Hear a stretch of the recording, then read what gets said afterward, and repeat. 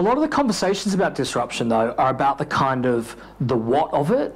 What is it? This company's up, this company's down, this kid's become a billionaire overnight, this company that was around for 100 years has had to sell itself for peanuts.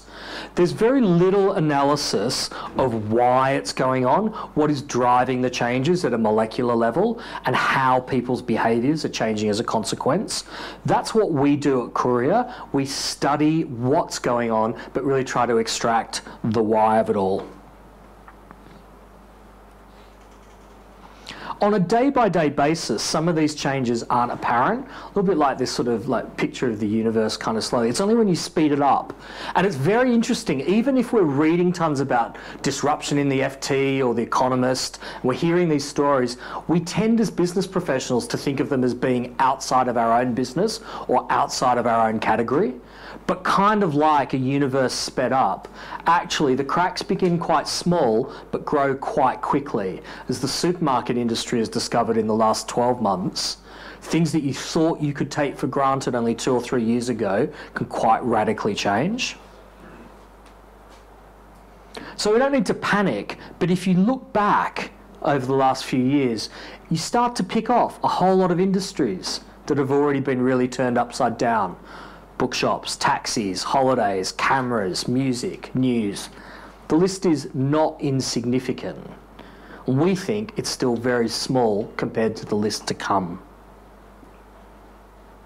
We sum all of this up with a term. The term we use is modern business.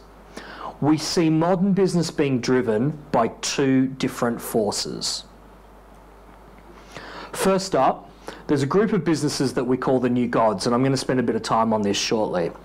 Many of these businesses didn't even exist 10 years ago, and they are coming from the top down into categories. They have mastered their own, and they are spilling out into new categories. It's a part of what we spend a lot of time studying, is trying to distill the impact of these businesses for our clients' businesses. And then from the bottom, there is this explosion of 1 million startups. I don't know if there's really 1 million, we'll have to count them one day, but there's a hell of a lot. From one-man bands to really well-funded challenges, and the level of capital that is lining up behind well-funded challenges is pretty amazing.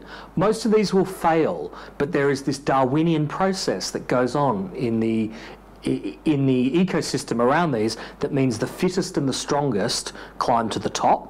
And when they do, they're really, really savvy players.